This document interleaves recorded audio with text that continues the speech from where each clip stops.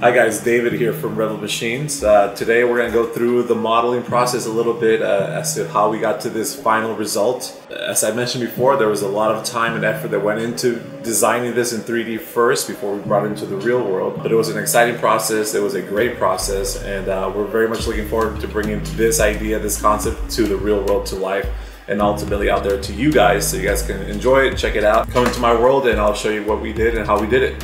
Alright guys, so here we are with our 3D model. To just kind of briefly show you the process, that we go through in order to design and refine and just continually work at it until we get to the final design. We go through different iterations of splines that eventually start to make the shapes, that eventually start to become the molded pieces, and ultimately we start to apply them to the body or the shell of this vehicle. So we have a 3D model that we've designed and created for, from scratch. Within the last couple of years. We get to start playing with these pieces and start to kind of put them on there, apply them, and just see the general shape and outline and the way it looks overall to give us that balance we're looking for. And here you'll notice we have the hood scoop that we kind of studied a little bit to kind of get a better idea of how it felt, dimensions, overall aesthetics, trying to match the lines with the curves of the car. So once we get to that process that we feel we're comfortable with the way it looks, the way it feels, we take it into our overall model, which is this sucker right here. And as you can see, there is a ton of detail, a ton of modeling that we have done to this vehicle to make it look as close as possible to the real world. You see the wheels, the tires, suspension components, the interiors, the chairs, dash. We even get into this area here where we've modeled the entire dash with the tape player and the steering wheel and the buttons. So it's amazing. It's a lot of work, but it's it's well worth it because ultimately we're trying to produce something here in the 3D world that looks good, that works before we go into the real world, and trying to keep the mistakes and errors down to a very minimal level.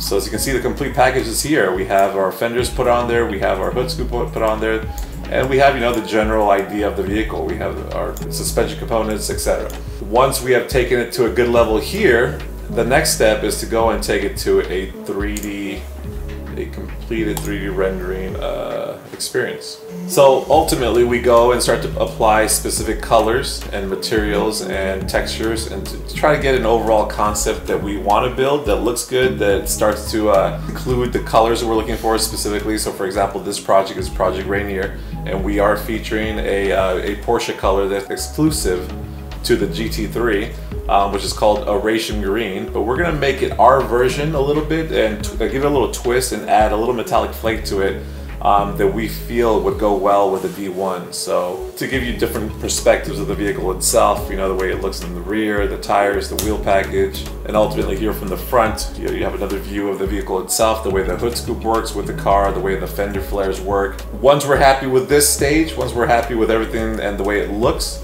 then obviously we take it to the real world and we are going to continue to follow up on that process until we're done with those pieces. Once we're done with those pieces, we're going to take this car and those pieces to the body shop and start basically the paint process. After that, we will go into the interior and figure things out from there. But for now, we have a game plan, we have a strategy, and this project is going to be one badass project that we have seen tons of activity and tons of interest on the internet. Now we're going to take the car to the shop and start that process with the wide wheel fender flares. They're going to have to analyze the vehicle, walk around with me to kind of get a general idea of what I want these things to look like. They're going to receive some images, they're going to receive some emails with some renderings and some photos of the project itself, and we're going to fine tune this sucker until it's done and finessed properly, and then once we're done with that, we're going to take it from the shop and go to the next step.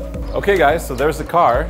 We're about to take it now to the shop to get that custom bodywork looked into. So here we are with the challenge today. We're looking to redesign these flares. They're going to be wider, about 2 or 3 inches. They're going to go from all the way here down to this portion here, and these guys will be removed to make it more feasible. They should bring about 2 or 3 inches out of the flares and allow for the bigger tires. We're going to look to design something that goes here and here while removing these guys as well. So we'll see what happens. It's going to be a fun journey. Hopefully the end result will be very cool, very exciting. It'll be something that we can put together for the future.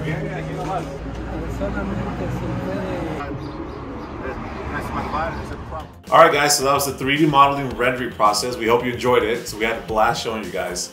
As far as the vehicle itself, we have taken it to the shop and we're going to hang tight until they give us a phone call back to let us know that they have an update. Cannot wait to go see those guys and see if they actually have hit all the marks that we're looking for. In the meantime, check us out on Instagram because that's usually where we hang out the most. We have videos, pictures, and more updates coming your way. So follow along as this story unfolds because it's going to be an exciting one for you and hopefully for everybody else out there because we are excited as well. See you guys next time and see you then.